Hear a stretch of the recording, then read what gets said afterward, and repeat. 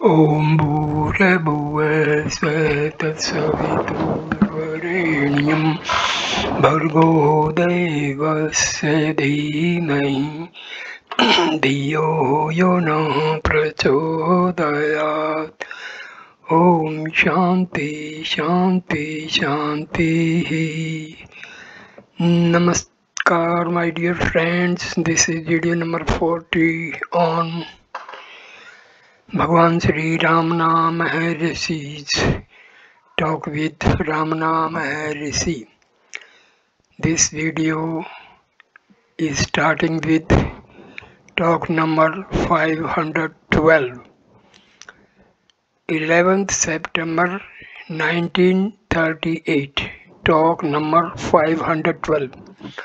Sri Bhagwan said, all mistake the mind consciousness for self-consciousness. There is no mind in deep sleep, but no one denies his being in sleep. Even a child says on waking, I slept well, and does not deny its existence. The I rises up, the mind turns outward through the five senses and perceives objects. This they call direct perception. Asked if I is not directly perceived, they get confused because I does not announce itself as an object in front, and only the perception with the senses can be recognized by them as knowledge. This habit is so strong with them, a stanza in Theorem says, O sages, eager to get over all misery, worry not about inferences and examples. Our light is ever shining forth from within.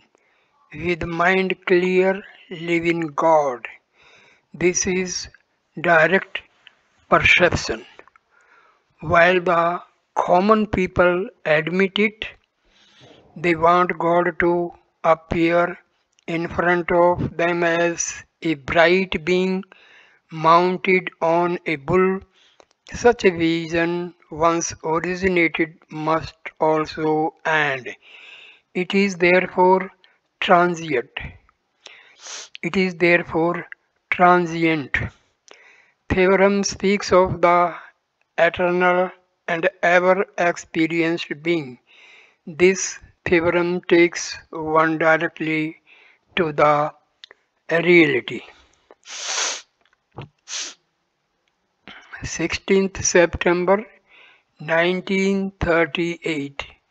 Talk number 513. Major Chadwick again gave his versified translation of the mantra for Sri Bhagwan to read. Sri Bhagwan softly spoke of the interpretation of the Bhasyakara and further explained the same. To consider the Brahmaloka as a reason is also admissible. That is what the Puranics say, and many other schools also imply it by expounding karma mukti, liberation by degrees.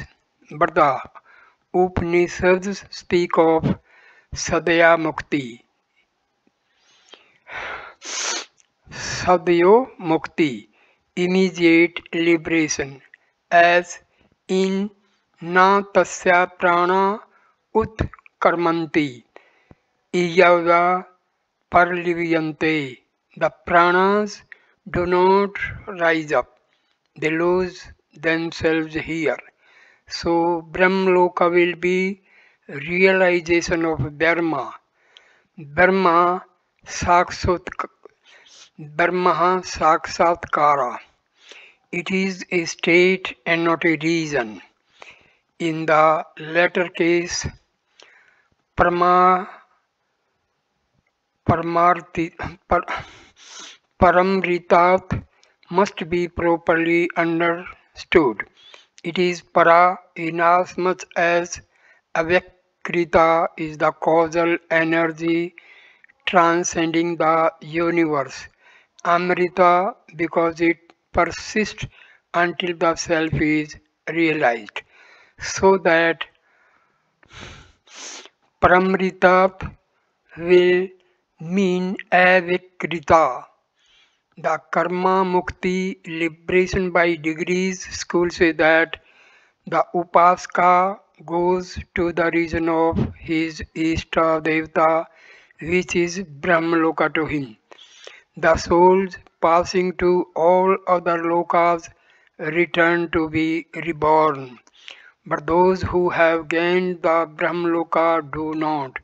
Moreover, those desirous of a particular loka can by proper methods gain the same, whereas Brahmaloka cannot be gained so long as there is any desire left in the person. Desirelessness alone will confer the loka on him. His desirelessness signifies the absence of the incentive for rebirth. The age of Dharma is practically immeasurable. The presiding deity of the loka is said to have a definite period of life. When he passes away, his loka also is dissolved. The inmates are emancipated at the same time, irrespective of the different nature of individual consciousness in them prior to self realization. The Karma Mukti school objects to the idea of a Sadhyo Mukti immediate liberation because the jnani is supposed to lose body consciousness at the same time that ignorance is dispelled, but he continues to live in the body. They ask, how does the body function without the mind? The answer is somewhat elaborate. Knowledge, jnana is not incompatible with ignorance, ajnana, because the self in purity is found to remain along with ignorance seed, ajnana bija in sleep. But the incompatibility arises only in the waking and dream states. Ajnana has two aspects, avarna veiling and vikshepa multiplicity. Of these, avarna veiling denotes the veiling hiding the truth that prevails in sleep. Multiplicity vikshepa is activity in different times. This gives rise to diversity and prevails in waking and dream states, Jagrat and Swapna. If the veil, that is Avarna, is lifted, the truth is perceived. It is lifted for a jnani, and so his karana sarira, causal body, ceases to exist. Vikshepa alone continues for him. Even so, it is not the same for a jnani as it is for an ajnani. The ajnani has all kinds of vasanas, that is, kritritva, doership, and bhoktartva, enjoyership, whereas the jnani has ceased to be doer, karta. Thus, only one kind of vasana obtains for him, that too is very weak and does not overpower him, because he is always aware of the Sat Chit Ananda nature of the self. The tenuous bhok, bhoktritva vasana is the only remnant of the mind left in the jnani, and he therefore appears to be living in the body. This explanation, when applied to the mantra, amounts to this: a jnani has his karna sarira destroyed, the sthula sarira, gross body, has no effect on him and is for all practical purposes destroyed too. The sukshma sarira, subtle body, alone remains. It is otherwise called ativahika sarira. It is this which is held by all persons after the physical body is given up, and with this they traverse to other lokas until another suitable physical body is taken. The jnani is supposed to move in Brahmaloka with this sukshma sarira. Then that is also dissolved and he passes to final liberation. The whole explanation is meant only for the onlooker. The jnani himself will never raise such questions. He knows by his experience that he is not bound by any kind of limitations. Devotee, what is the final emancipation according to the foregoing explanation? Maharshi replies, the Ativahika or the Sukshma Srira corresponds to the pure light which one experiences just after sleep and before the rise of the ego. It is cosmic consciousness. That is only the light reflected from the heart. When the reflection ceases and abides as the original light in the heart, it is final emancipation. Devotee. But Yoga Vasishtha says that the chitta, mind of a Jivan Mukta is achala, unchanging. Maharshi replies, so it is. Achala chitta, unchanging mind, is the same as Suddha Manas, pure mind. The Jnani's Manas is said to be Suddha Manas. The Yoga Vasishtha also says that Brahman is no other than the Jnani's mind. So Brahman is Suddha Manas only. Devotee, will the description of Brahman as Satya Chitta Ananda suit this Shuddha Manas? For this too will be destroyed in the final emancipation. Maharshi replies, if Suddha Manas is admitted, the bliss, Ananda, experienced by the Jnani must also be admitted to be reflected. This reflection must finally merge into the original. Therefore, the Jivan Mukti state is compared to the reflection of a spotless mirror in another similar mirror. What will be found in such a reflection? Pure akasa, ether. Similarly, the jnani's reflected bliss, ananda, represents only the true bliss. These are all only words. It is enough that a person becomes antarmukhi, inward bent.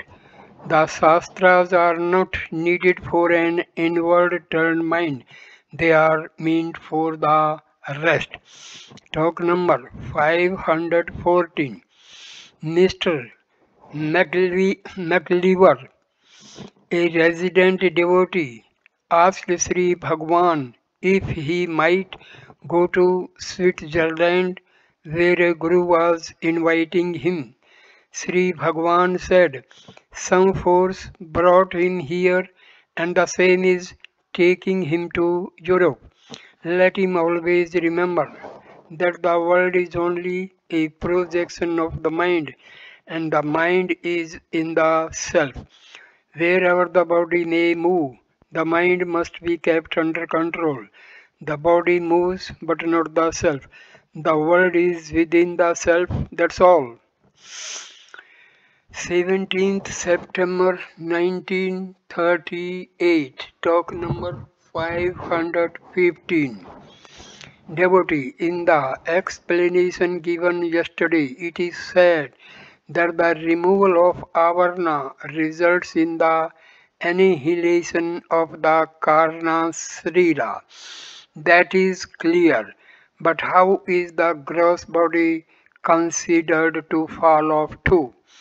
Maharshi replies, the vasanas are of two kinds, bandha hetu, causing bondage, and bhoga hetu, only giving enjoyment. The jnani has transcended, transcended the ego, and therefore all the causes of bondage are inoperative.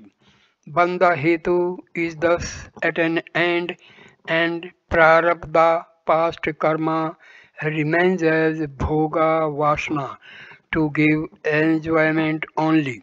Therefore, it was said that the Sukshma Sarira alone survives jnana.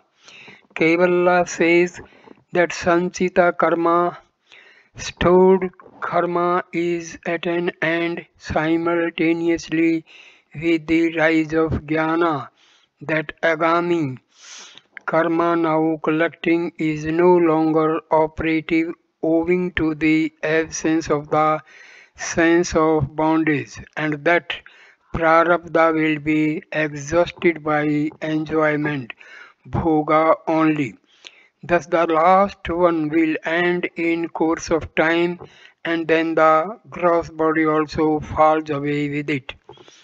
Sarira Traya, the three bodies, and Karma Traya, the three karmas, are mere phrases meant for the delectation of debaters. A jnani is not affected by any of them. An aspirant is instructed to find who he is. If he does so, he will take no interest in discussing such matters as the above. Find the self and rest in peace. 22nd September 1938, talk number 516. A question arose if the world is real or unreal, since it is claimed to be both by Advaitins themselves. Sri Bhagavan said that it is unreal if viewed as apart from the self, and real if viewed as the self. 25th September 1938, talk number 517. There was some reference of two slokas in Yoga Vasishtha where Spiritism is Malecha Besa is mentioned. Mr. McLeaver said that black magic is more prevalent in the West than is ordinarily known to the observer.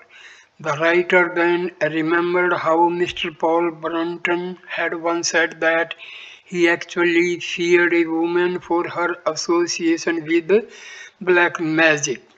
Sri Bhagwan asked if the gentleman had read Devika Lotram. He then said that Abhichara Prayoga, black magic, is condemned there. He also added that by such practices one compasses one's own ruin. Avidya, ignorance, is itself bad and makes one commit suicide. Why should black magic be also added to it? devotee. What is the Pratikriya remedy open to the victim of black magic? Maharshi replies, Bhakti, devotion to God, devotee. Non-resistance seems to be the only remedy for all kinds of evil, such as slander. Maharshi replies, quite so. If one abuses another or injures him, the remedy does not lie in retort or resistance. Simply keep quiet. This quiet will bring peace to the injured but make the offender restless until he is driven to admit his error to the injured party.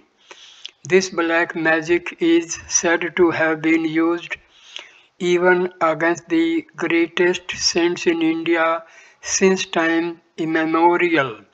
The tapasvis of Daruka forest used it against Shiva himself. Then the conversation turned on Brahmaloka. Sri Bhagwan said, Brahmaloka is the same as Atmaloka. Again, Brahm, Brahma eva lokaha is equal to Brahmlokaha. Brahma is himself the reason and Brahma is Atma. So Brahmloka is only the self. Brahmloka is only the self. Loka, aloka are both synonymous. It is the same as Ananda Milakam in Ulladu Narpadu. Lokyate iti lokaha. That which is seen is loka. So this video is completed and next video will start with talk number 518. Thanks for watching this video. Please like, comment and share the video and subscribe the channel. Namaskar my dear friends.